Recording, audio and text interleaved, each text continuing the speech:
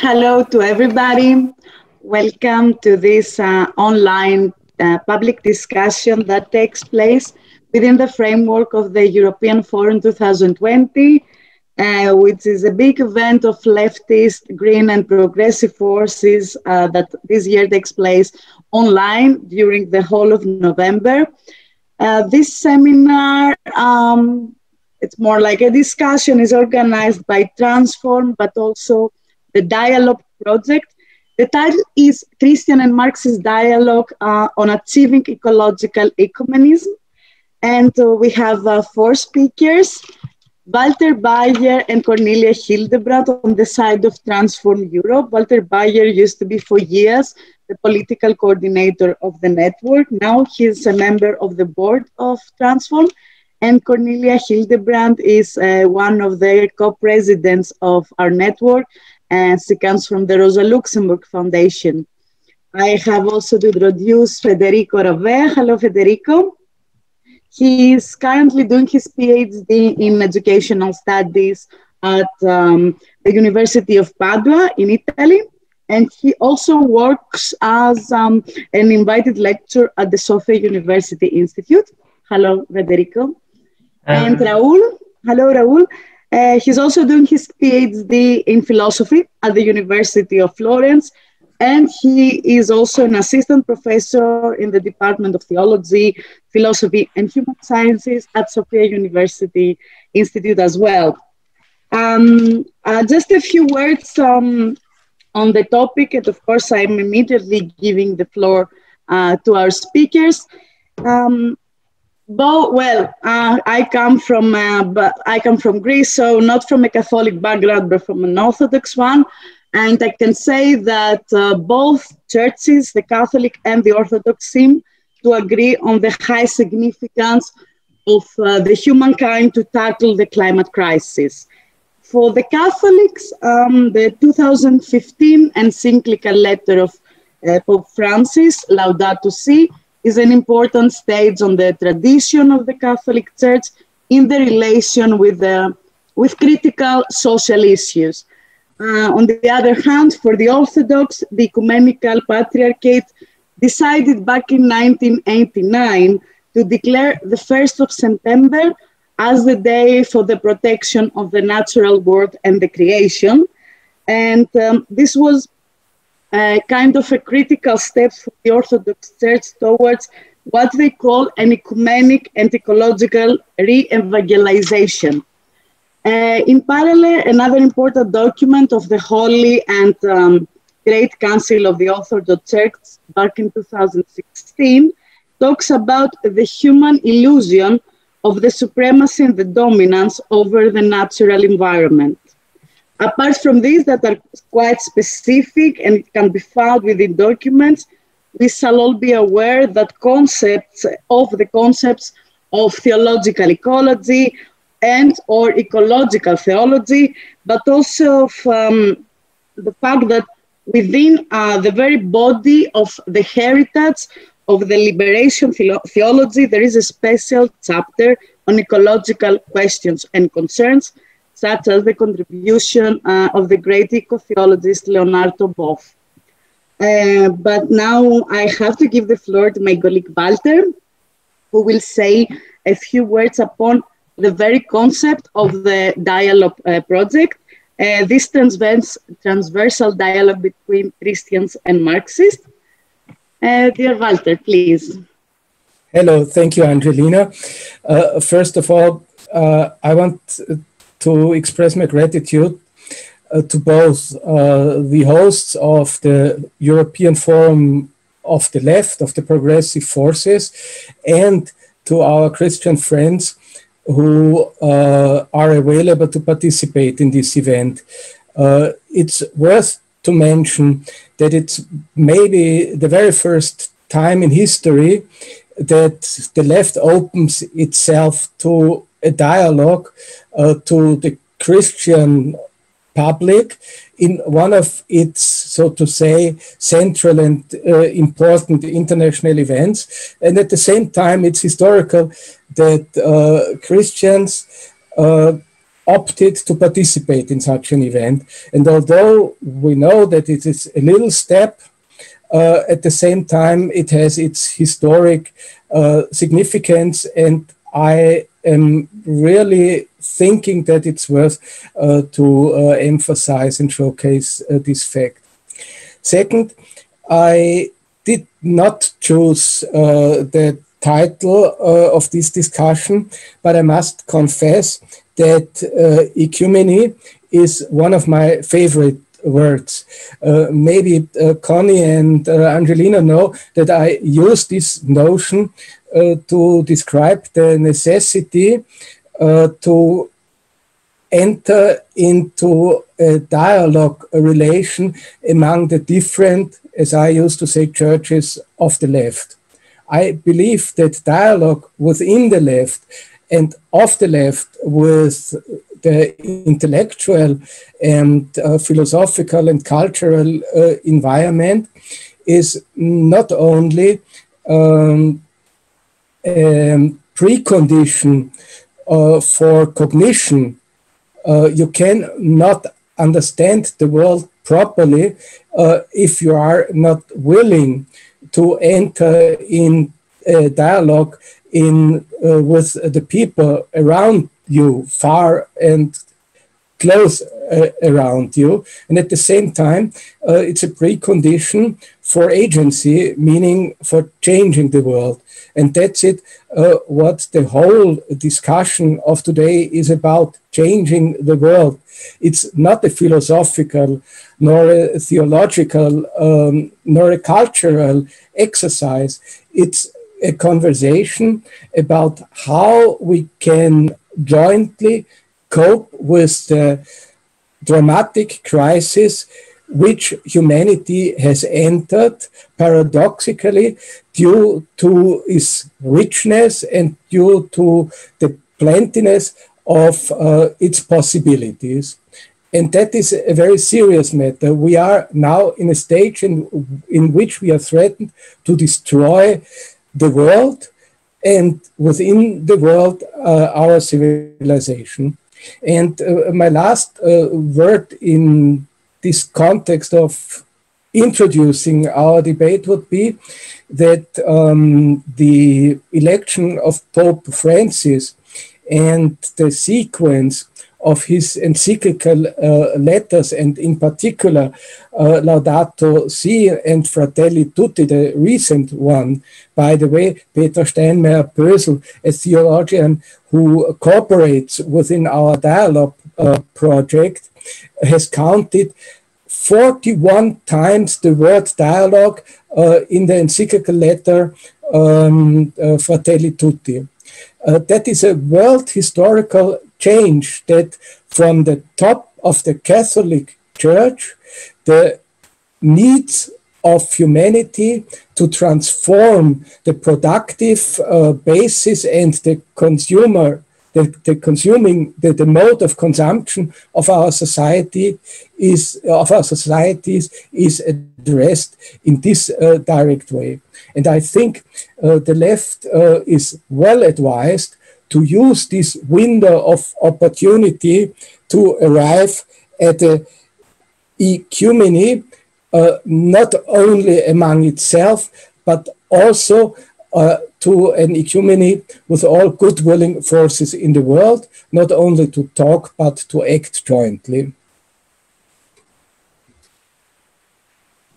Thank you very much, dear Walter.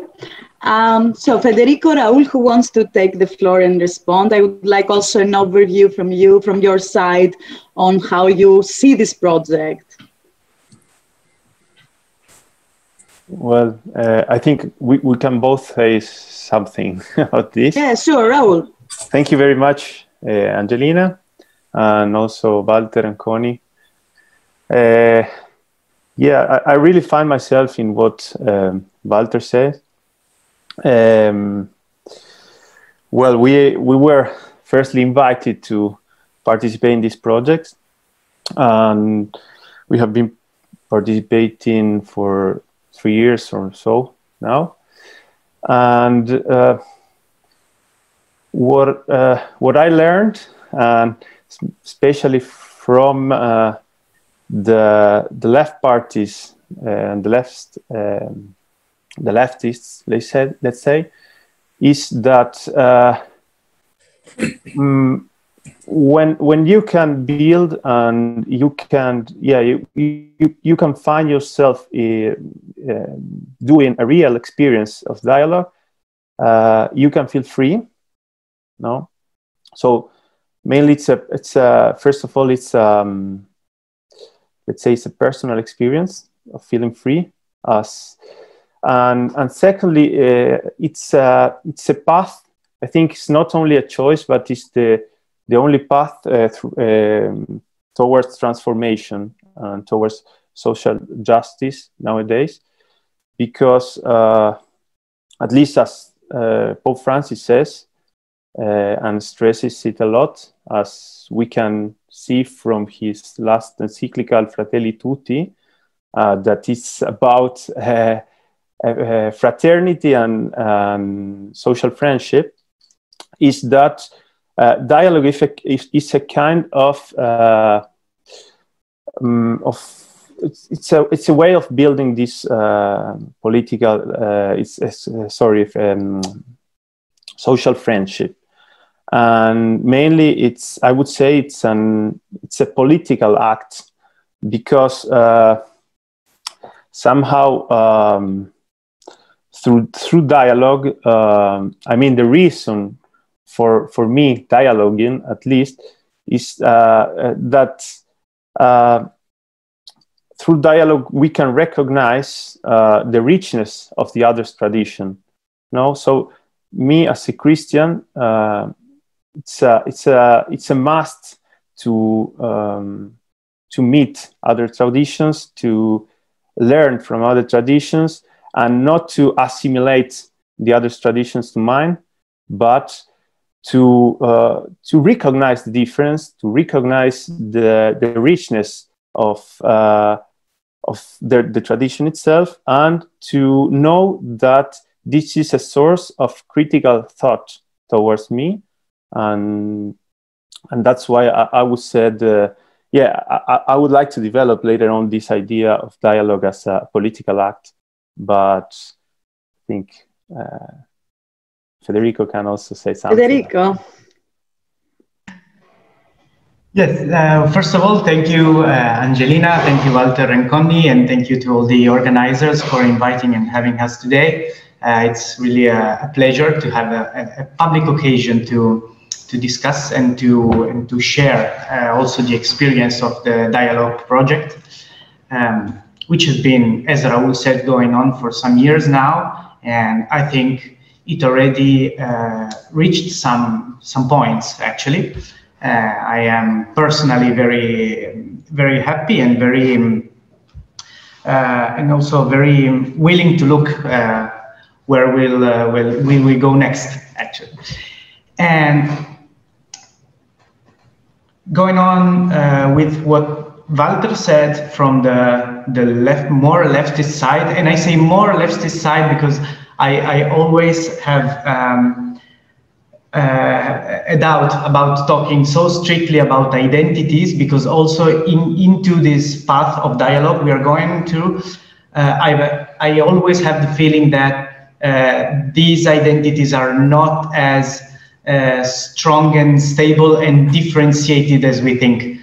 So many times I have found myself discussing with someone who was supposed to be from a different side, and then we found ourselves with so many similarities and other kind of differences that we didn't expect before. So it's also an experience of negotiating the identities and of finding different points of convergence and of differences. And this is always very interesting, actually. And I'd say that this is also something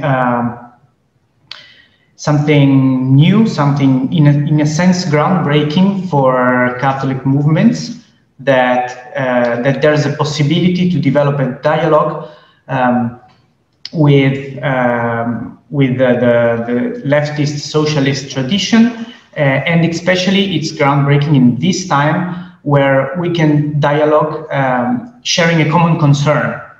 And this is one of the most important things in this project for me, that we meet, and we can meet because we share some concerns. And the differences in the two traditions involved are not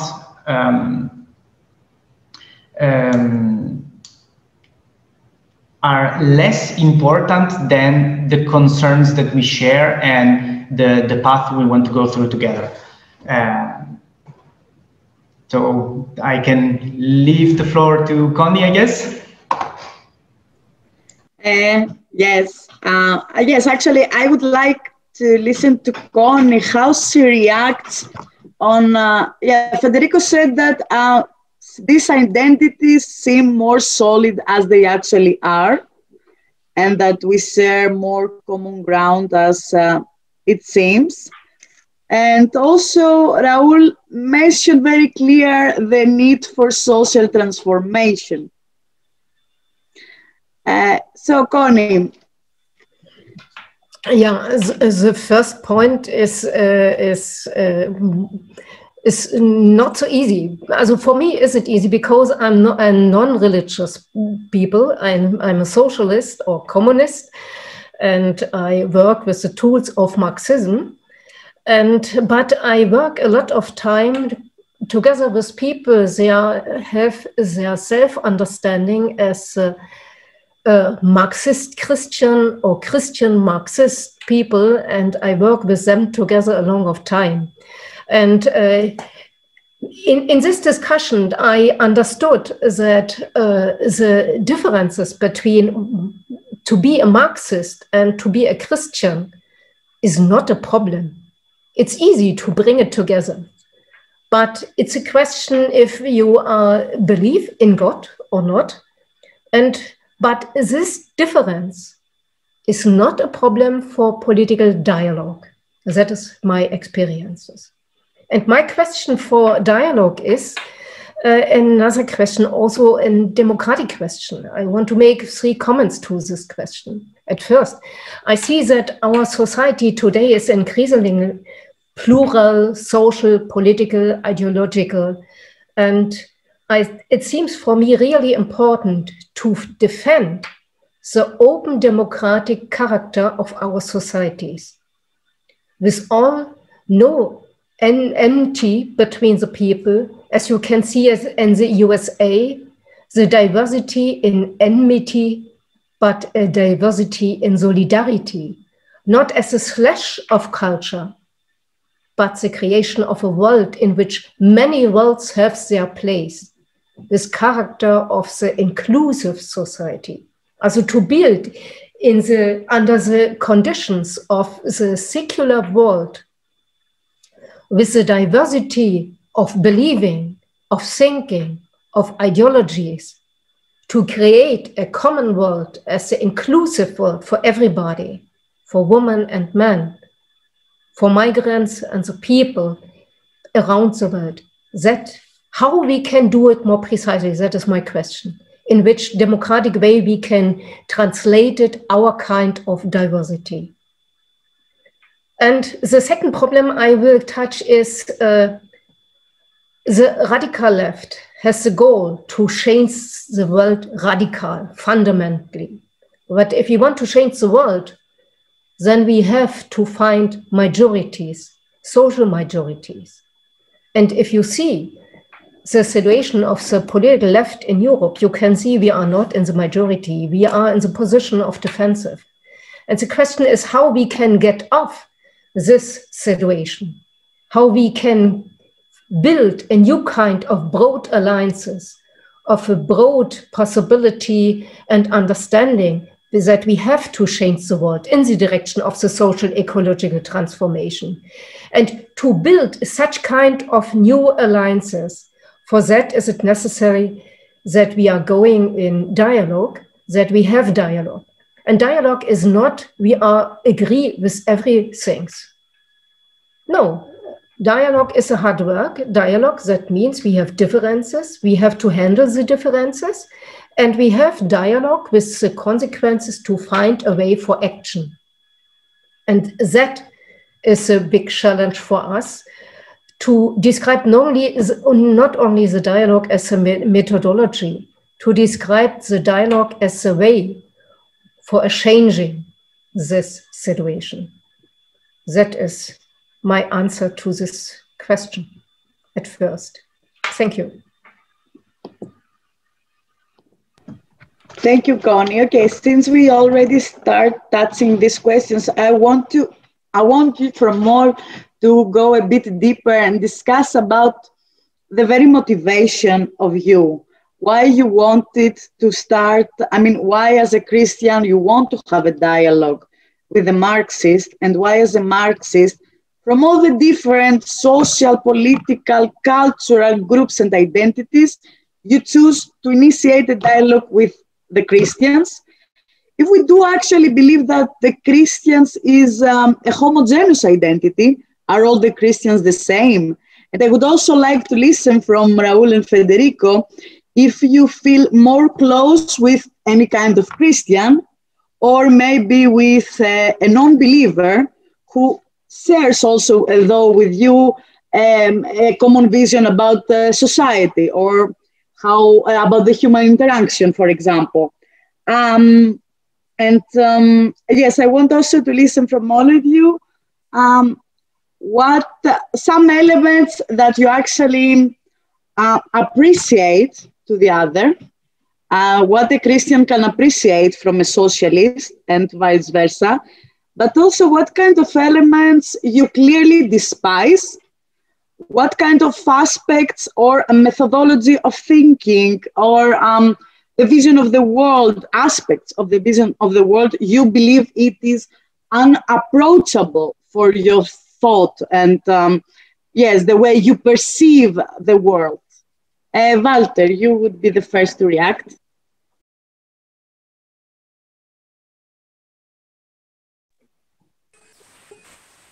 Of course, when talking about motivation, there is also always a personal motivation and a political motivation. As far as the personal motivation is concerned, I want to tell you that I was raised in a family of which the father was a survivor of Auschwitz, and the mother was a very humble Catholic person.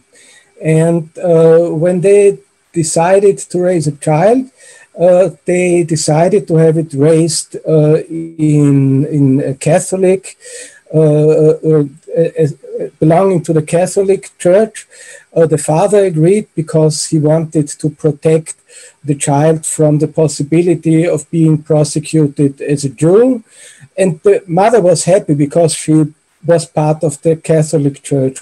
So for me, religious identity always has been something, I would even say postmodern, the composition of very different puzzles in my life and very different components of my thinking, which why I never understood after becoming a socialist and a communist why even the most open-minded comrades whom I knew had such an inimical attitude when it comes to religious questions. And that brought me to one of the basic conclusions of my personal and of my political life. I do not believe in identity. I think if you want to remain yourself, you have to be prepared and you have to enjoy to change yourself. But if you change yourself, then you are somebody different than you have been previously. So if you do not want to be a dogmatic person who defends something which he or she believes as unreducible identity as a core of yourself, but if you want to be open to the world and to the impact which the outer world makes on yourself, you have to be a person who enjoys changing and developing him or herself. And what fascinates me in the people who participate in our dialogue is that they maybe see the world in the same way, namely as a challenge, not something which you have to address with an explanation, but something which you have to understand through questioning and through the readiness to change.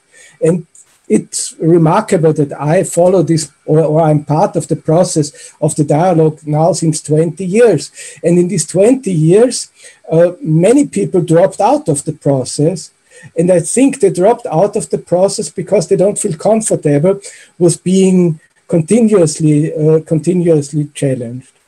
And when you ask me what I particularly like with my Christian friends and comrades, it is, I would say, ethical sincerity, which you are permanently threatened to lose if you deal professionally with politics.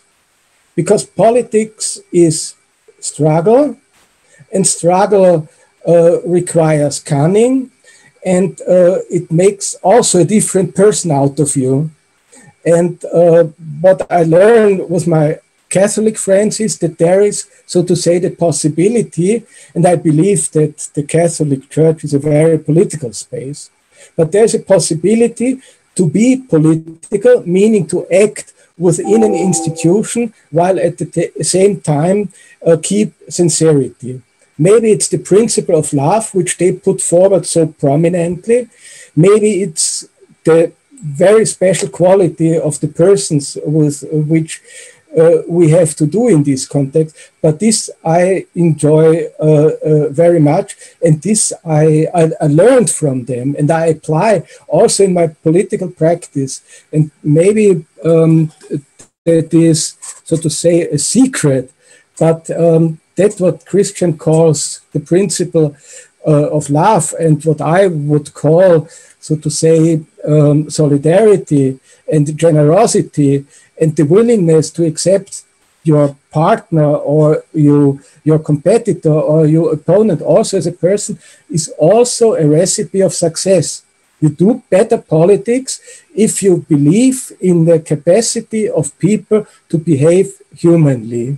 It's a winning recipe, not in any particular moment, but in the long term, it pays off if you apply this recipe, which why I'm particularly grateful for the way, for the trajectory which we passed during the last 2 decades, and with Raul and Federico in the last 5 years, if I remember rightly.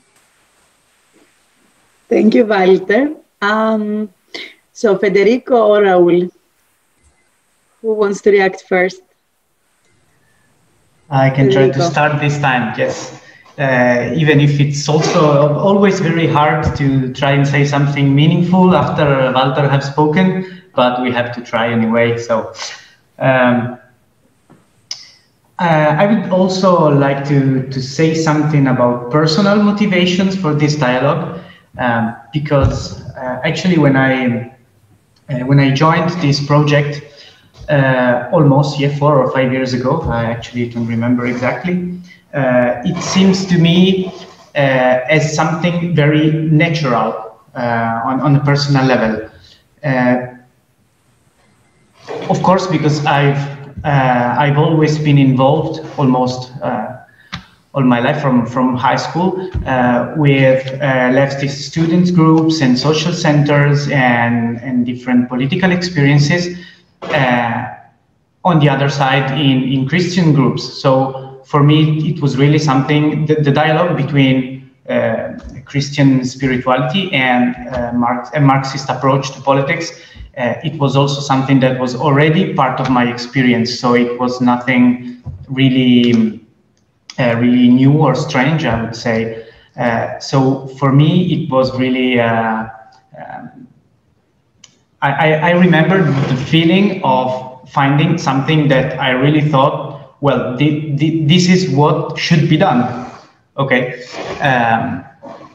Because it's something that for me, it was natural. Actually, I also remember pretty clearly that when I started actually discovering a bit more about the gospel and Christianity with my family, because I come from a Christian family, and with my father, we discussed a bit something about the gospel and about love and about the love for the poor, especially. And I remember very well thinking with myself, okay, that's basically what leftist politicians try to do. So I don't know, I've always had this feeling that Christian values and leftist and Marxist values have really a big common ground. And the thing I think that I like the most about this dialogue and about all the leftist friends we are dialogue with, it's the, I don't know actually how to express it rightly in English. I would say I'm sorry to the interpreters, but it's the how you are very skilled in keeping your feet on the ground. And all the attention you give to a very precise social and economical analysis of situations, because it's something that in Christian groups it's very often lacking. There's a high richness in spiritualities and values and morals and personal relationships, but really I'd say that we have a problem with social analysis. And to be aware of what is happening on a broader level, which is not personal and not ethical, I would say, but on the political, economical, and social level, yes, there's a lack. And it's always very interesting to have the occasion to listen to you speaking and analyzing what is happening, actually, what's happening. And I don't know, actually, until now, I have to say, I haven't found really something that for me it's a close point in our dialogue, something I said I really do not like, or I absolutely cannot agree with this. But I think this is also a kind of a quality of our dialogue, so that I don't think there are topics we cannot discuss or we cannot learn from each other something. Maybe we still haven't touched some of the most difficult topics to find an agreement or to find a path to dialogue with. But actually, I am looking forward to it. Actually, I am looking forward for the moment where we will touch something that we will identify as a point on which we cannot agree upon in any possible case. So this is going to be an interesting moment, I guess. And I can leave the floor, I think. I don't know. I wanted to say something else, but now I don't remember it. So maybe it will come again later. Yes. Raul, I do believe that you will find a point where that you despise actually in a socialist.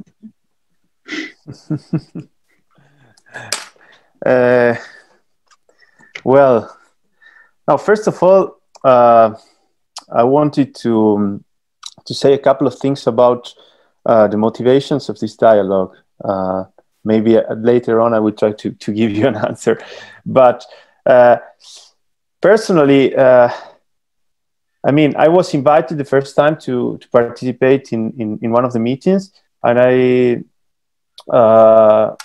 from the very beginning I felt that I was participating in a let's say a dialogical space that was already built, already going on. So it was like people that came before me had already been dialoguing and deeply, and they were able to create this space where I felt good. I felt at home, and so I was not like at the defensive. No, I was not defending my position or scared, whatever. So this helped a lot. And yeah, of course, there are people that was working, especially Franz Kronreif and Walter Baier.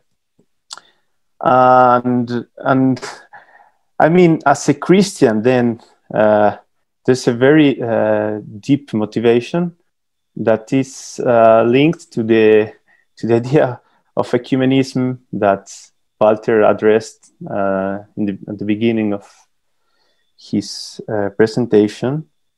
And I mean, ecumenism means that, I mean, the inhabited place, our home, our common home, let's say. So it's like the subtitle of Laudato Si encyclical. It's the common home. So it's a ecumenical encyclical. And indeed, he addresses it, or he says that Pope Francis says that he was inspired by the ecumenical patriarch Bartholomeus from Constantinople. No? And so somehow why this? Because it's our common place, our common home. So it's a place where we meet, and we have to deal with the same with the place we share, let's say, and that we feel it's our home. So from this perspective, I just follow the teachings of the church too. You know? But yeah, of course, I can say from this hand, I mean, dialoguing. I feel good with Christians, of course. I remember first you, Angelina, asked us if it was the same to, or how did you feel dialoguing with the other Christians, our brothers in faith, I would say, and how was it with non-believers or non-religious people? But this time too, I would say that Pope Francis wrote the recent encyclical Fratelli Tutti, and it was addressed to. He said that he was inspired in the Grand Imam from Al-Azhar. I mean, it's not a brother in faith, no? And at the very heart of this encyclical, we can find the parable of the Good Samaritan. It's I don't know if you know, but it's a parable where a Jewish, a Hebrew, helps a foreigner, someone who didn't share his faith, who didn't belong to his land, to his place. So it's the kind that here we can find again this ecumenism, no? And how this is a motivation for me to dialogue, to open myself and to go and find other people that feels and thinks in another way. And last thing about how I approach dialogue and how I think, I mean, which are the methods or the way we perceive the world, the reality, and I would say that at least two things. One is that Pope Francis speaks about that unity prevails over conflict. So I'm not afraid of conflict. We shouldn't be afraid of conflict, and we should recognize the other's identity, the difference, the positive difference of the other. And maybe, as Federico said once, I'm looking forward to go deeply where we don't share things, where our thoughts are different, but I think there we can recognize really the difference of the others as a difference through, let's say, a differentiated consensus. And maybe, who knows, it's not a matter of changing the other's mind, but it's a matter of understanding a new way of seeing things, of broadening our own visions, and mainly learning from you that's I think one of the leftist tradition richness, this critical thinking, this social analysis of reality, and so I think with this I can answer to Angelina's provocation. Thank you. Thank you, Raul. Walter, you know, there is a question. Well, it's not. Yes, it is a question from Franz Kronreif here in the Q&A box. He's saying, my experience is that at the one side, this dialogue indeed taints me, but on the other side, entering in the mind of my interlocutor, I deepen my Christian roots. I am becoming more Christian. What do you think about this, Walter? He precisely addressing the question to you. Your microphone. I can confirm from my side that looking through the eyes of Christian friends and comrades helps me to understand better the ethics of communism, and also to develop a critical attitudes to ways in which communism has betrayed its own ideals. So it's true that in a dialogue you help each other also by teaching to look through the eyes of your interlocutor. And there are many experiences of this way. Politics always has to do with compromises, and sometimes your compromises are bad ones in the sense that they remain below the possibilities. And I find that the constant confrontation with the views of people who share a considerable part of your values, but at the same time are not subordinated to the political logic and the power logic, challenge yourself in terms of being more radical. And radicality actually meaning looking at the roots of things and trying to handle the things from the roots on, is that what we attribute to ourselves. And that, let me say this additionally, applies in particular to many of the writings of Pope Francis. I really would advise my socialist comrades, as Michael Löwy said in the previous webinar, to read and to study Laudato Si and its critique towards capitalism, not only as an economic system, also as an economic system, but also as a way of living, involving also ourselves as individuals.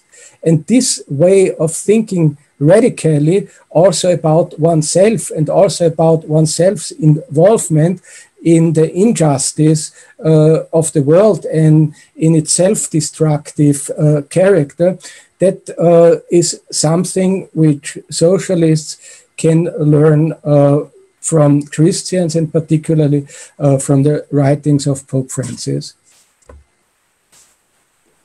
Thank you, Walter. I want also to give the floor to Connie, but before that, I want also to comment something. And please, Connie, consider this in your input.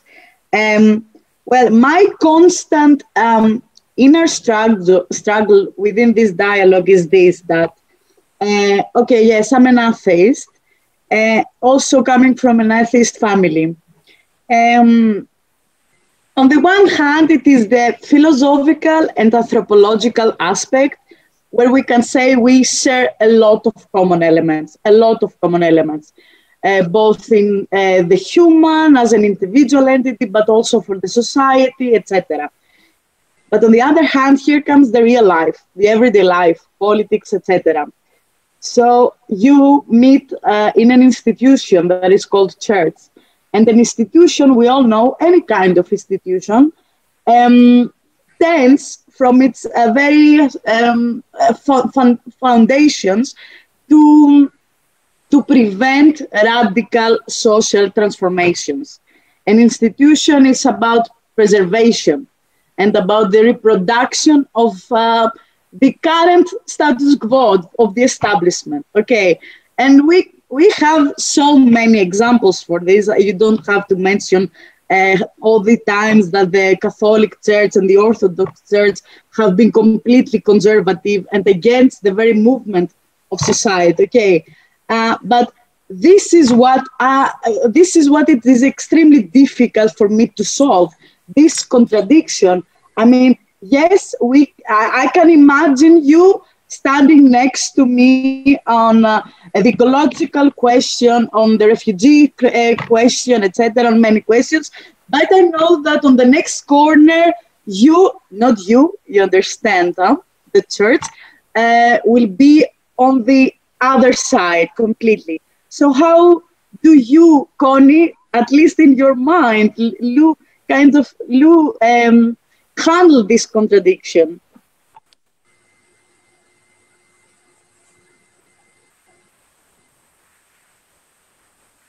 Your microphone.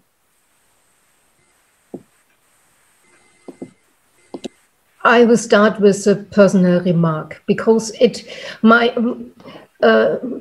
I had a lot to learn, but not only myself. I self had to learn. My father's mother was a communist.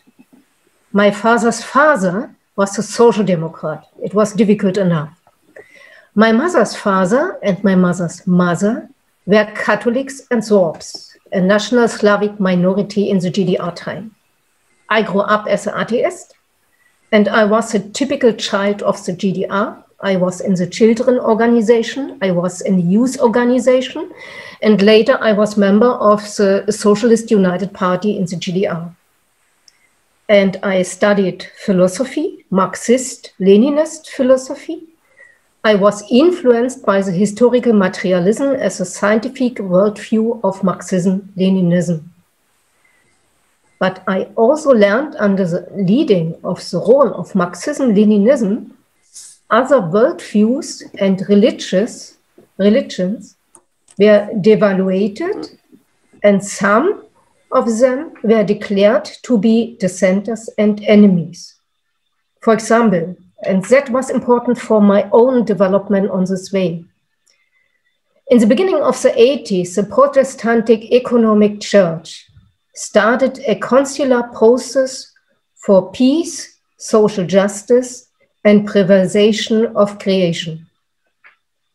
This consular process, it was really important, was also connected with the concrete critique of politics.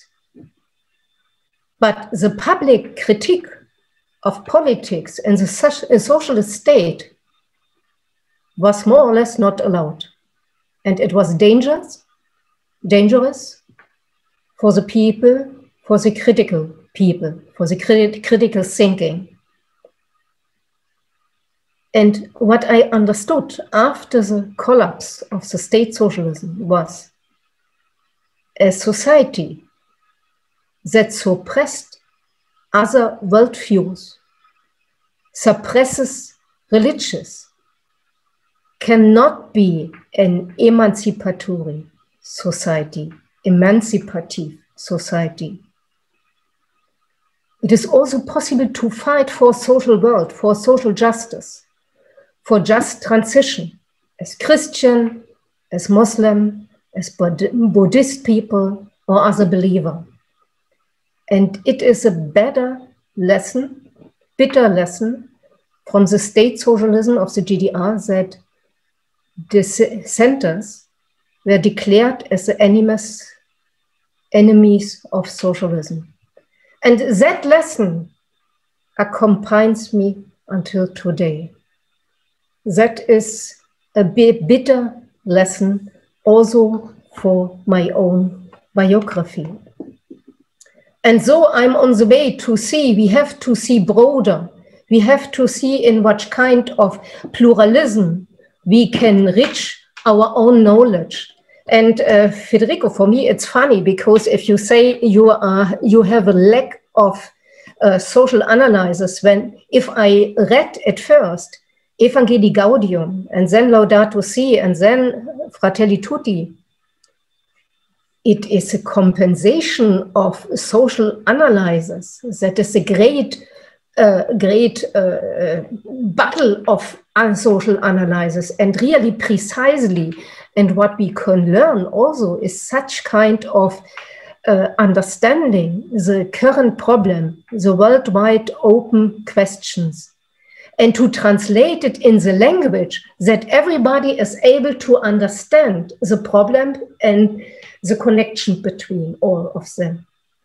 And that we can learn to speak so that everybody can understand what does it mean to have open question, to have the challenge on the world, and to find, you are looking for solutions for all these problems.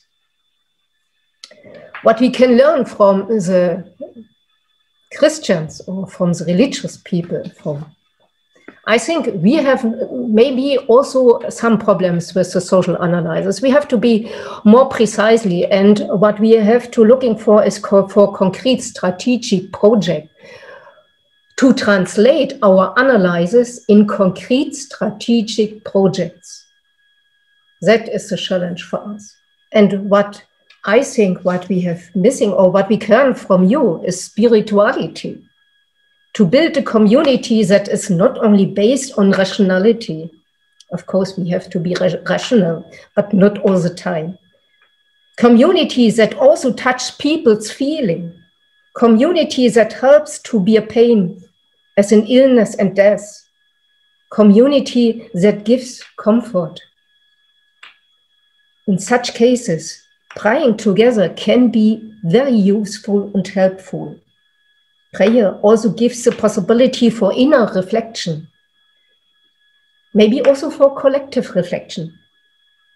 That would be very useful also for the leftists too. We are leftists. We are born to fight for class struggle, for determine our culture and society full of class struggles. Of course, clear, the society is full of class struggles. At the same time, it makes sense to think with the class struggle, with the class perspective, beyond the class. When it comes to a broad alliance against the climate change, for example, we need to think from the poorest of the society over the poorest of the society.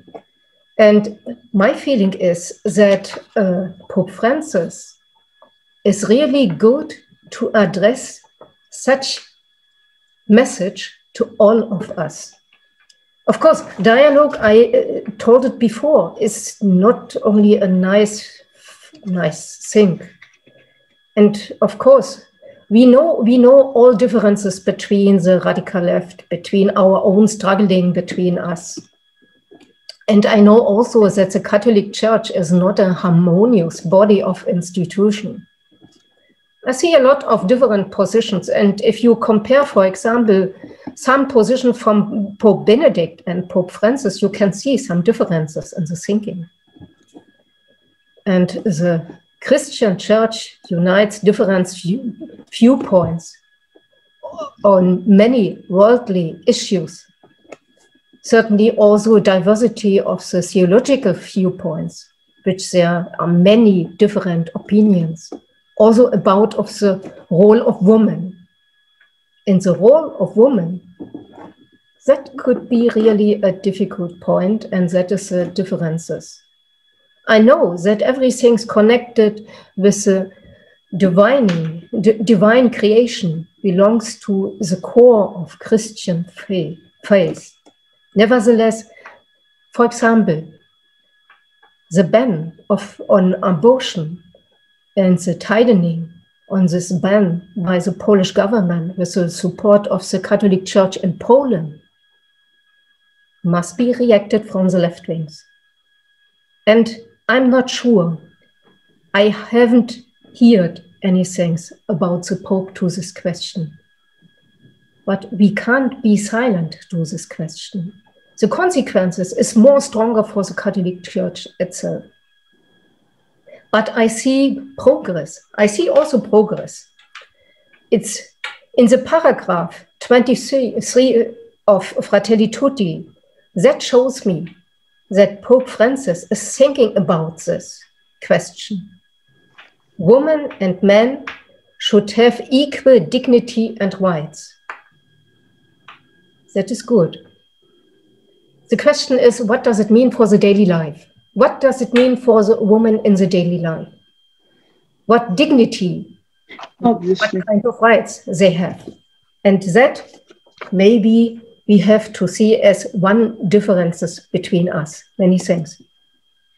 Thank you, Connie. Yes, the example you gave now with women's right to a safe and legal abortion is exactly one example of what I was trying to explain before, that what we do then. And I guess that it is also a problem for you, Raul and Federico, how you debate such things within your Christian brothers and sisters, I guess. Because obviously the left needs to fight for it, but the left would have fight for it in their way. The question is also people within the churches to fight for those rights and to build alternative narratives within the church. Federico, I think that you wanted to react, so I'm giving you the floor. Yes, I wanted to react on what you said about dealing with the Catholic Church as an institution, but actually, Connie, you have already said part of what I had in my mind, so that I think that it's not that easy to describe the Catholic Church as one institutional body. What you said, Angelina, it's nothing I can deny, actually, that the Catholic Church, as every other institution, actually, it's very much attached to keeping at least some parts of the status quo. This is also the role of an institution, to keep things stable. But actually, the Catholic Church, as every other institution, is not a unique, homogeneous body. Into the Catholic Church, you have very different positions, very different sensibilities, and you also have, how can I say it,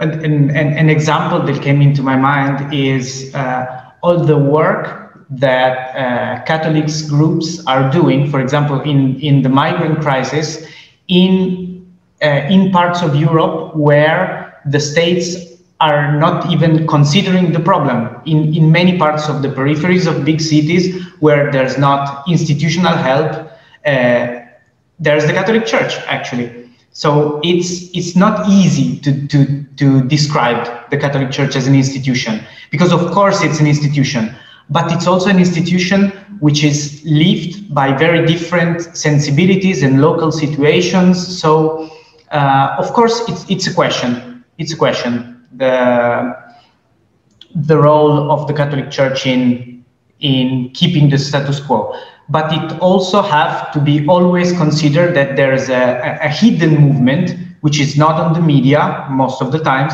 which is not on the big news, but which is actually in the hands of the Catholic Church many times.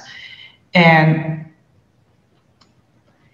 it's way more difficult to answer to your provocation on the question of abortion, of course. I wouldn't say that the question is right now to mobilize Catholics on the on the question of the right to safe abortion, because for Catholics this is a very sensitive question, of course. So even saying that abortion is a right that should be safeguarded, it's not so easy into Christian in Christian thought. Quite the opposite, actually. So I guess that the point of discussion would be on the foundations of this problem. So in which sense, and this is something which would be very useful to develop, a discussion whether what constitutes a right, in which sense abortion should be described as a right in your thoughts and in your feelings, and on the other side also giving the space to listen why in the teachings of in the social teaching of the Catholic Church, abortion is not seen as a right. So I don't think that on this particular topic right now there's a space for calling to a direct action, but for sure there's a space calling for further development of the dialogue and of the study. Thank you, Federico. I think that we have done a pretty good first circle. Now maybe it's time to move on the very topic of this discussion, which is ecology and how we both can come together to achieve ecological ecumenism. I want to give the floor maybe to Walter now. And yes, focus on this topic now. Yes, but just allow me one remark to how to address differences. I must say that I'm always a little bit reluctant to address the differences because I want to avoid to embarrass our partners. And I suspect that the embarrassment would be that we jointly find out that we even in the delicate issues, we do not disagree that much as we are supposed to disagree. For example, the role of women in the Catholic Church. I believe that this is really my deepest concern, and I believe that there will be no renovation of the Catholic Church unless it changes the role of women in a revolutionary way. I mean, it's not an issue of gradually developing the possibilities. That is really the necessity of a qualitative leap. And whenever Connie or I address this issue in our discussions, I observe that at least the women in the room start to smile or indicate through their body language that they agree with it. And this is the problem with any dialogue. You dialogue only with your friends, and the people whom you address with your critique do not sit on the table. And that is, for me at least, a certain psychological barrier to speak on things as open as it would be necessary and appropriate. As for abortion, first of all, politically, it is unnegotiable. Christians conclude from the likeness of the person to God that at any stage the human personality is untouchable and sacred. Socialists, feminists having their feet on the ground say the right of every and each woman to have its autonomous decision on their body must be respected. from this perspective, definitely unnegotiable. But at the same time, I would like us to agree on one simple thing, and I think it is possible. Whatever you may think ethically if abortion, it has no place in the penal code of a country. It is not something on which the state has to decide, because that is unjust, that disadvantages the lower classes, this is repressive, and at the end of the day, it's the domination of women, of men over women's body. And I believe that there is space to discuss on this issue, because one thing is ethics, and the other thing is the state and the state law. And now I consumed a lot of time of this intervention for hammering out this point. But one word about ecology. I believe that the innovative quality of the stances which Pope Francis takes in the encyclical letters consists in the recognition that the world is in a multiple crisis which cannot be separated one from the other. This is the question of peaceful conviviality of people. This is the question of the ecological alternative to environmental degradation, and this is social inequality. And the inseparability of these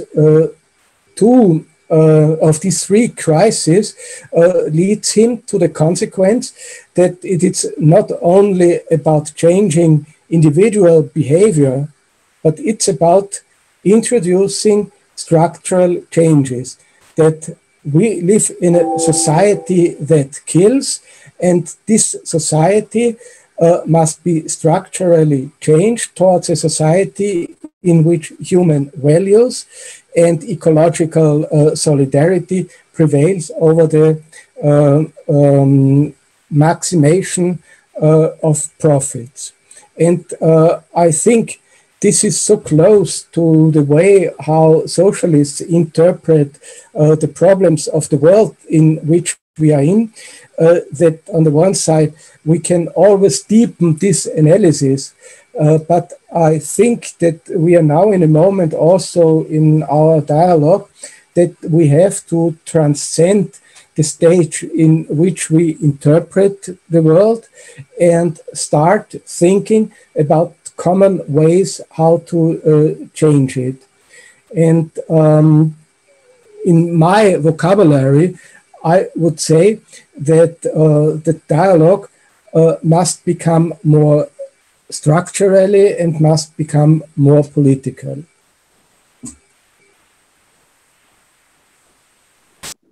Thank you, Walter. Connie, would you like to open now the debate regarding the ecological issues? We have 1 hour left. Mm-hmm. I was thinking in this moment, what does it mean, more structural and more political, to think this? Also in this moment, I thought the words of Walter. And for me was interesting to see in two social encyclicals that they are social analyses in the best sense about the most important problems of the time. More or less an interpretation of the sign of the time for action. And this is about an analysis about the character of the economy, about the destruction of natural resources, about an economy that kills. And this analysis seems me very Marxist. And Marx also analyzed the society by focusing on the basic structure, the economy. But Pope Francis, and that also spoke Walter before, he also links his analysis to the concrete suffering of the individuals. And especially the option for the poorest reminds very much of the liberation theology. And he describes also, and that was for me really important, also the responsibility of the elites, of the ruling class, we would say. And he has no illusion. And that was also in the speech and the language of Laudato Si and also Fratelli Tutti. Fratelli Tutti is full experiences and disillusionments. And the look of the unsolved problems in the world, the disillusionments in the face of continuing the financial speculation after the crisis of 2008, 2009, he described it also in Laudato Si, the continuation of slave labor of workers in the face of organ and human trafficking. And he sees the destruction of the environment, nature, natural resources, of the human life, even 5 years after Laudato Si. In the view of this continuing development, Pope Francis cannot describe the alternative as an illusion, it's clear. But he described it, and that is good for me. This language is really important. He described it as a finally call to act. And I was looking for how many times the word politics or politicians is known, more than 60. Therefore, the social encyclical is addressed to all people, regardless of the religion or non-religion people. But it is a special way addressed to those who have political responsibility. And this dimension was also presented in Laudato Si, but is stronger emphasized in Fratelli Tutti. Also, not only to describe the destruction of or destroying of the ecology and of the environmental resources of the human life. It is a destruction, it's a consequences of this analysis to address the political class, to address his message, especially to the political class, because we have to rethink, we have to rebuild the politics. And this message is going stronger. It's a kind, is not it's a kind of declaration of missing of politics in this moment. And for me, it was really interesting to see in which way he analyzed all these different problems. And I see a lot of great proximity of discourses between the left-wing discourses and the discourses in Laudato Si and Fratelli Tutti. More or less, also Petra Steinmeier-Pöse described it in her contribution in the last webinar, that both Laudato Si and Fratelli Tutti are twin documents. Laudato Si is more or less the analysis of the situation, and Fratelli Tutti is the call to act, to build a broad coalition for act. And for me, it was an interesting moment that he described, and that is maybe better understandable if you have a Christian background. The love, the political love and the social friendship as a path to alternative. It is a task of love to break the dynamic in direction of indifferences, of ignorance and contempt for the oppressed, abandoned, and invisible people, especially also the migrants. And Pope Francis spoke a lot of times about the difficult situation of migrants. And Marx had also this people in his mind when he set the categorical imperative at the end of criticism of religion. He demanded to overthrow all relations in which a man is debased, enslaved, abandoned, and despicable essence. And also interesting is for me that the understanding of human, it is not the explanation only the individual human. No, the man cannot exist alone. It always needs the others. Only in the community can problems be solved. Therefore, the focus of all actions must be the community. And this means social action, but also the economy. The economy must be an economy for life. The economy for life.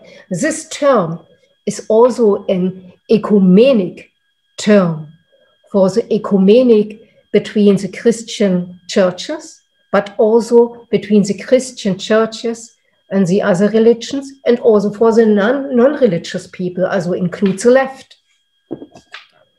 The question of what we would describe, or we would describe this question as a social ecological transformation. And both is similar. The description, we have to change the world order, and that is new. To change the world order, it is more or less the same words as people with a left-wing background formulated. We have to change the world order. That means not only the economy, that means also the question for the migrants, the question of living standards, the question of consumption. It's a big question in Laudato Si, and also a question in Fratelli Tutti. And this is also the question of our life. We have seen in the Corona crisis in which way we can reduce. It's possible to reduce our living style. But the question is, in which way we can do it, that everybody have the access to the basic incomes, to the basic goods. And the basic goods is health at first, especially under the condition of the Corona crisis. It's a question of food, of clean water, of education, of culture, of housing. All this bring together in the question of commons, and the question of commons as a common strategy for an alternative. That, I think, it's a good point to think deeper in the dialogue between Christian and Marxist and socialist people. Yeah, that is my first comment to this question. Thank you. Thank you, Connie. Raoul, what would be your reaction? And actually, can we indeed build a common struggle, the Christians and the Marxists, regarding climate crisis? Do you think that since we need to connect and relate the climate crisis with the mode of production, and we need to speak the truth, actually, do you see Christians to speak the truth regarding the current capitalist system? Well, I think Pope Francis answers all the things in Laudato Si. He's very clear, and he uses more or less the same words. So I shouldn't add anything to these teachings. I mean, it would be useless to repeat the same things. So the point is that, as also Walter stressed before, that an economy centered in maximization of profit leaves the person behind. No, and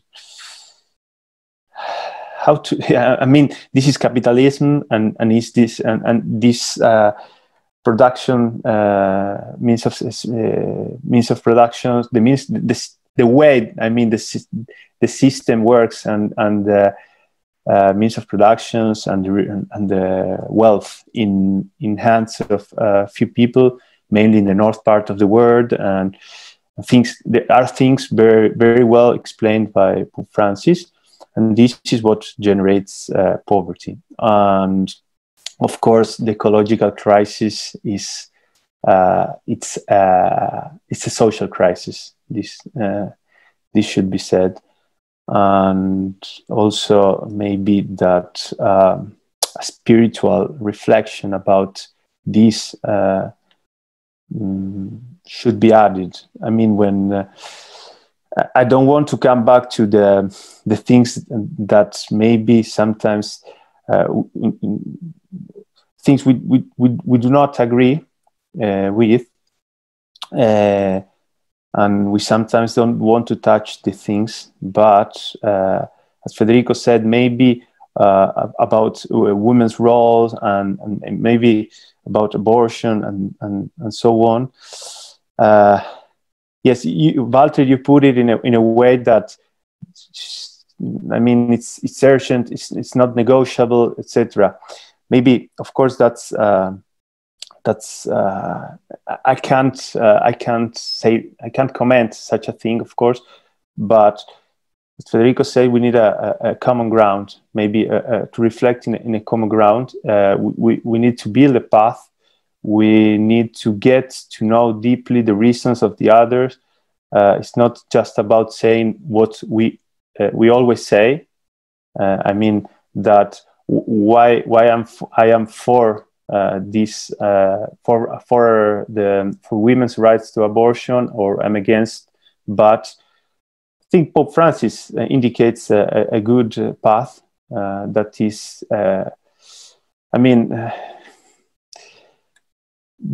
getting close to people, thinking about the sufferings of the people. I mean, it's not an answer, but the fact is this, that this common ground, that's the point where I think we should go towards. Maybe can be think also as a spiritual ground. And Pope Francis says in Laudato Si' too, the cry of the earth is the cry of the poor. So that's why the ecological crisis is a social crisis, because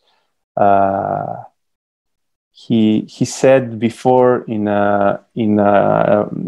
Evangelii Gaudium, that's an apostolic exhortation from Pope Francis, that genuine Christian, let's say, the genuine lifestyle of the gospel is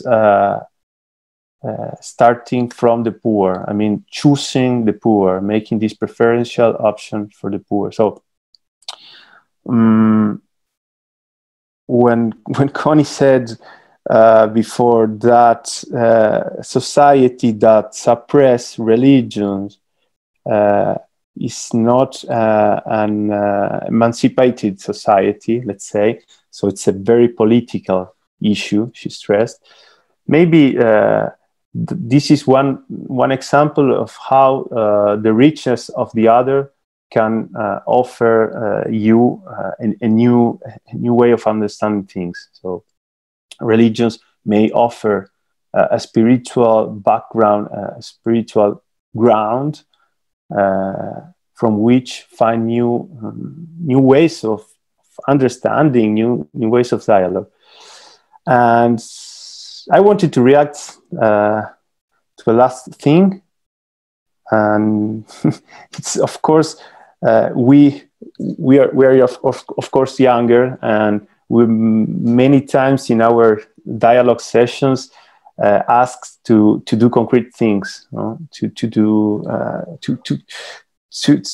translate this all this knowledge, all this experience in concrete acts. But Pope Francis too says very clear, for example, in Laudato Si', that we should change to new to renewable energy or things like that.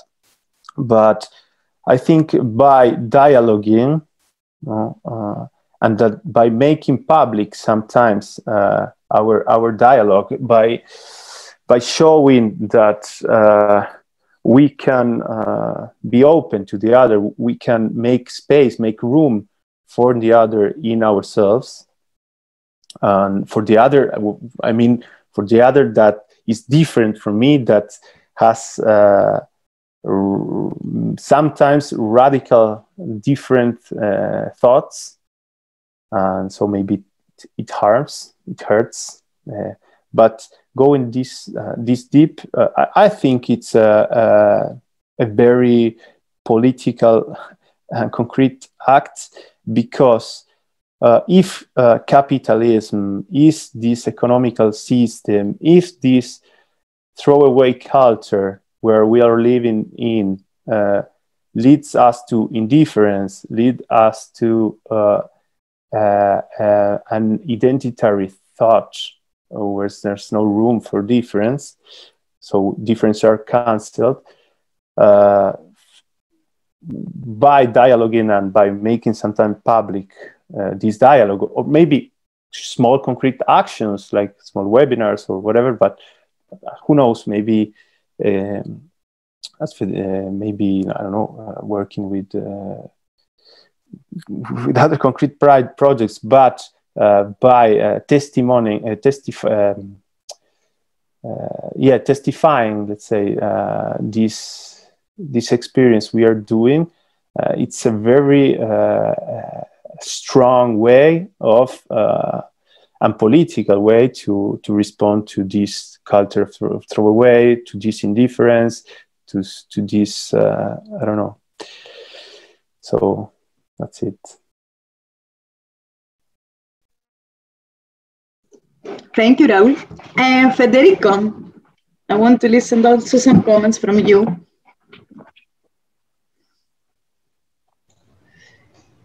Actually, I have very few things to add to what has been already said, which was very, very rich and thought-provoking.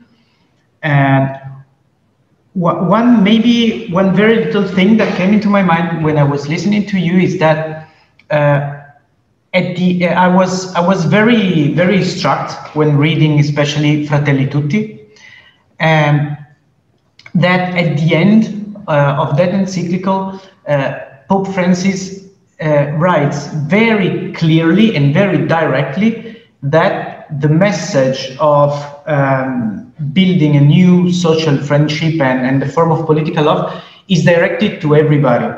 That was for me very, very interesting, that a Pope decides to write into a message which normally it's directed to Christians, right? Specifically, this message is for everyone. And he also very directly says, for Christians, the roots of this need for building social friendship is in the Bible and in the Gospel and in the teaching of the Church, while everybody have other sources to root this intention. But the message is the very same for everyone. So this is a very clear statement that building social friendship is a need for everyone. It's something we as a society should build, and we have to build that we. Sorry for the pun, but actually I also had the feeling from reading that encyclical that one of the core questions is exactly to rebuild the kind of we that is able to tackle the question he have addressed in Laudato Si. So in a sense, there's a set of problems, but it's not yet ready the kind of collective subjectivity that can address those problems. And actually, this is kind of fun, but in just some days before reading Fratelli Tutti, I was rereading Mark Fisher's Capitalist Realism. And Mark Fisher uses a phrase which is surprisingly almost the same as a phrase used by Pope Francis, which is we are facing challenges, but we still do not have the collective subjectivities able to face those challenges. So for me, that was a clear sign that the path is already traced. So we know the problems and we have to mobilize together in order to face them. And I also agree very much with what Raul has said, that dialogue, and in particular this dialogue, is already a political act. This is not an excuse to not doing something more, of course, but I think it's also very very important to recognize that that dialoguing and bringing together thoughts and needs, it's already a step towards the building of social friendship. Actually, it's the first step towards the building of social friendship. Thank you, Federico. Walter, would you like to take the floor, or we can ask from the audience to pose questions? We have half an hour now, and we can have a discussion with the audience. Your microphone. I prefer the Q&A moment to have the questions from the audience. Okay. I have various questions / comments from Franz Kronreif.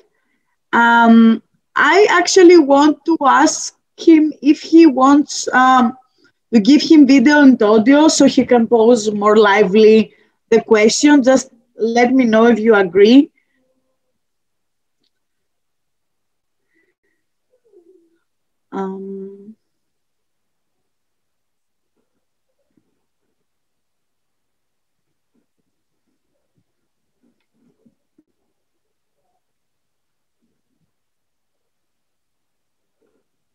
Okay, he agrees.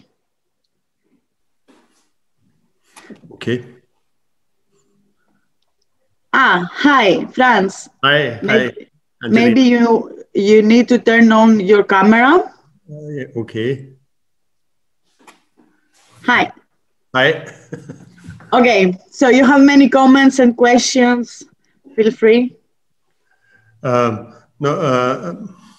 One comment was on what Walter said, that the question of abortion is linked for Christians with the question of human being as an image of God. Really, some Christians link this concept, but I would prefer, and I think many Christians prefer, to not link it with the word of the Bible that the human being is image of God. But it's more the question when a human being starts to be human being. This would facilitate our discussion about abortion, I think. Because the other one is dangerous because we destroy a strong wall against war, against slavery, against many other difficulties, crimes against the human being. So it's better to stress, I think, that human being is image of God and not to link it with the question of abortion.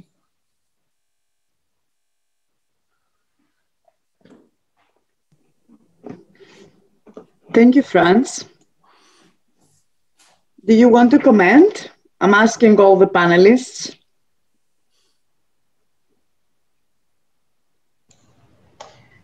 No? Well, since I was addressed, I can accept Franz's argument. And I think that what this little discussion here also demonstrates is that we are able to approach obviously difficult discussions in a sense of friendship and solidarity without threatening the broad consensus which exists amongst us. And maybe even one ground on which we can also agree in the difficult question of abortion is that we want a society in which giving birth to a child and in which raising a child does not pose the social problems which it currently poses to women, so that we create an women-friendly and children-friendly environment. I think that is the question on which we can agree and which brings us forward. Also, and while accepting that there is a difference which will persist, we will see how things develop. But let me now put forward another aspect of being practical. Maybe you participated in the webinar last week of DIALOP. Yes. And in this, Michael Levy raised one very important question. And another question which I would like to raise concerns the pandemic. I believe there are two, I would say, political demands on which we could agree, in which we could try to build consensus in our communities. One is in confronting the pandemic and the necessity of providing people with a vaccine. We should demand that all the vaccines which are now in research and in production should become common goods of humanity. Yes. Meaning, assuring that they are available to all countries, to all layers of societies, and to all individuals by putting the patents in the public domain and allowing all countries under the condition that they are supervised internationally to produce generica on them. I believe it's a hugely important issue, and at the same time it touches upon the capitalist logic and the logic of creating maximum profits out of the production of the vaccines. And the second moment I would like to stress concerns that what Michael Levy said. Shouldn't we start campaigning in solidarity with the indigenous communities in Brazil defending the Amazonian rainforest? As Michael rightly says, it is, so to say, paradoxical that these communities, which are very much unknown in the north and the west of the globe, are actually now in the forefront of defending the possibility to coping with the climate crisis and being confronted with a neo-fascist regime. They are defending our possibilities to survive in this critical moment of societies. And maybe we will find additional topics of convergence or of possibilities of common actions. But I feel, so to say, the moment in which we now should try to become more practical and, as Connie referred to me, more structural, as creating an output of the consensus and agreements which we have already reached amongst us. And by the way, it would also be a good thing for the European Left Party to take up these two topics. It's not only something which concerns DIALOP and our communities, it is something which concerns the left in its entirety and which concerns all communities of well-meaning people. Thank you, Walter. Yes, this point was what I was thinking to ask you now to do. Think a bit and stress out the importance of proceeding in practical steps, not leaving the project, so to say, to look like more an academic bubble that people would just meet once per while, they talk, just for the sake of the dialogue, but that it is possible to start working on how we can make more concrete practical steps, how this dialogue can be a real thing, a material thing. So, of course, I know that it is very difficult to present a complete practical project. It is very difficult, and it is also a matter of collective work. More minds produce better work. But whatever you have already in your mind, how you now imagine these discussions to be materialized, what kind of steps can actually, in real life, in everyday life, bring these two sides together? Thank you, Angelina. I'm Luisa Cello. Hi, Luisa. Hello. I'd like to say two things. First is that this very organizational thing is that this, it was for me pity to know very late about this webinar, which would have been, could have been spread out more. I'm sorry about that, because I see we're not that many here, and it was a very important issue to talk about. And I don't know what it was upon, but anyhow, you know how to take care of that. The second one, because these webinars are real precious, they're real good things. The second thing is to this actual proposal of Levy, taken over now by Walter, is that we have a friend in Latin America, in Argentina. She lives close to the campesinos, and she works at the CELAM, which is the conference of the bishops in South America. And she is a university professor, and they already had very interesting experiences with the campesinos and taking over land from the landlords and so on. And an idea could be to build a small group within our two parts and get in contact with her so that we can see, maybe take Michel Levy also in this group and see what could be done, or at least to listen to her and start to see what could be possible for the left, but also for a common action.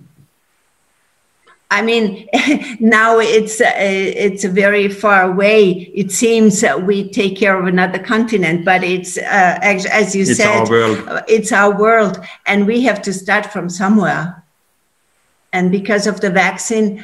There is Catherine Belzung. She was also part of our group in the first years. Maybe we can join her to see how to help, what to do, or invite her to present her project in our group or in the left party. Thank you, Franz. Thank you, Luisa. Connie?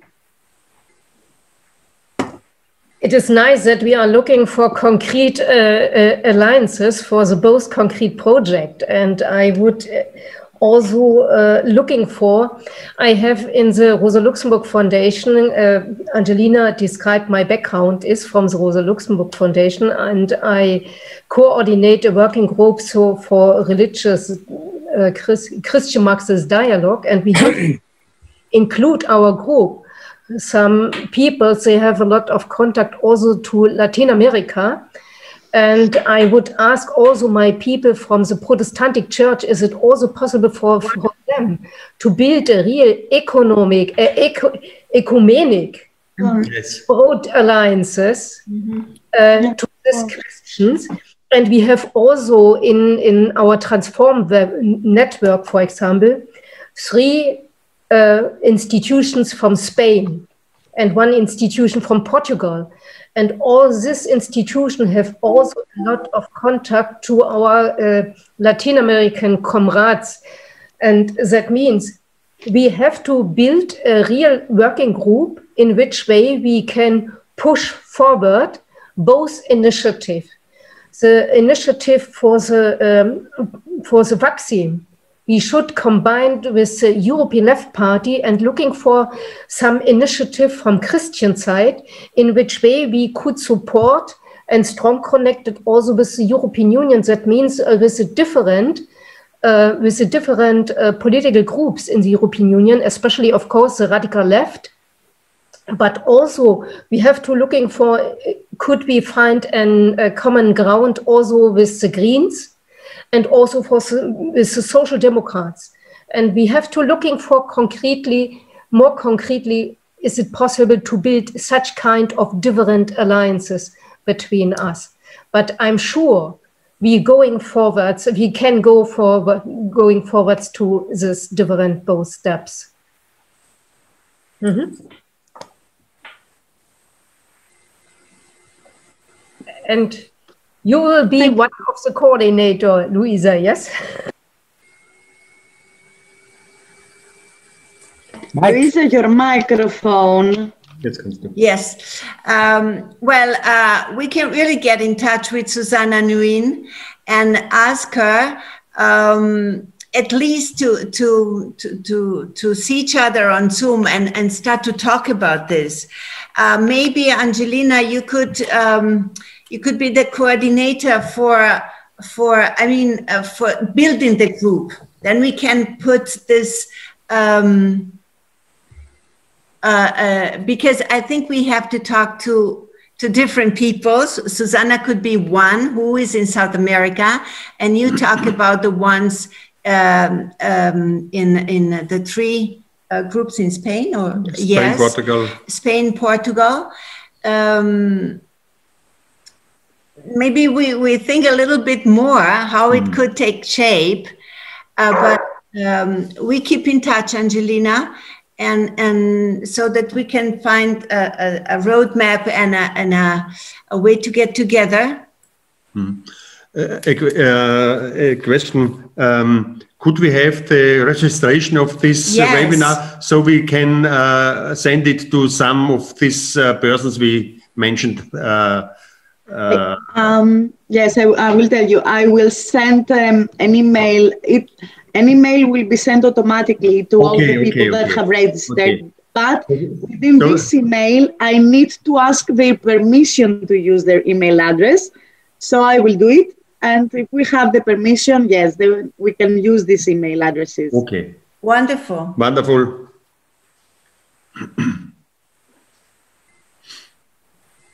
Okay. Does anybody else wants to react on anything or says a comment, a final comment maybe?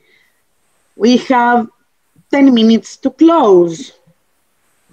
We still have time. Don't be so modest. There is a question. I'm sorry, I didn't see the question. Okay, there is a question. There are so many field cooperation initiatives. For example, in my country, France, we have and had worker priests working alongside with communist municipalities, socially engaged Catholic youth movements, which were not segregated in the radical left spectrum, were not when at least the woman that posted was an activist, cooperation between NGOs, Christian and radical left Marxists, initiatives about the torture, migrants, cooperation is just natural. I would love to have presentations about such daily experiences. Maybe you had them in the past in this dialogue initiative. Yeah, that's an interesting point. Yes, can I say one word about this? Of course, you can say as many as you want. We have 10 minutes, speak. Great, I won't speak for 10 minutes. Anyway, this is interesting because it's something that was coming through my mind when I was listening to you speaking. I very much like the idea of Luisa of keeping in touch with someone in Latin America, also because I think that if we want to get practical, we really need to get in touch with people who are on the ground for both sides, because it's true that until now this dialogue have been conducted really on on an ideal and academic level. So if we want to do something practical, we also need to talk to those who are already on the ground.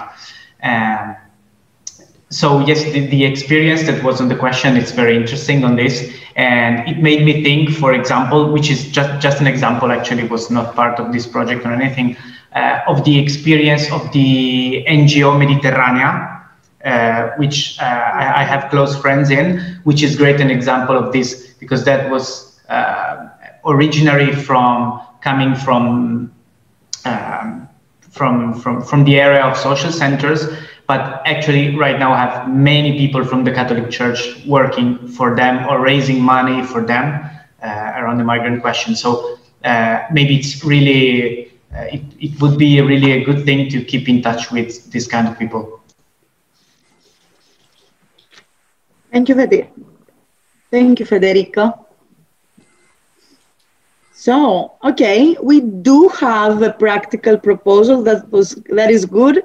I believe we had a fruitful debate, and also we ended up with something more material. Thank you all for being here. Thank you. I want to thank the speakers who accepted actually the invitation, and also the participants. We really need to start working on more concrete proposals and starting engaging more people on that, also young people. We need to promote more this dialogue. I know for at least, well, from my side, I know for the leftists, it's hard to swallow such kind of initiatives. It needs, it is a matter of debate. It needs persuasion to have more people be engaged in a permanent basis on such initiatives. Thank you, Walter. Thank you, Connie. Thank you, Raul. Thank you, Federico. Yes, we want also to thank the interpreters, because we had also French interpretation, and the organizers of the European Forum, the people from the Party of the European Left. We have many materials of all the various initiatives of the DIALOP project in Transform's website. My colleague Barbara Steiner had been posting information on the chat box, so you have all of them. Thank you so much. Have a nice evening. Have a good weekend. Take care and be safe. Thank you very much, Angelina. Thank you very much. Thank you, Angelina. Thank you, Angelina. Bye-bye. Bye-bye. Stay healthy. Stay healthy. Bye.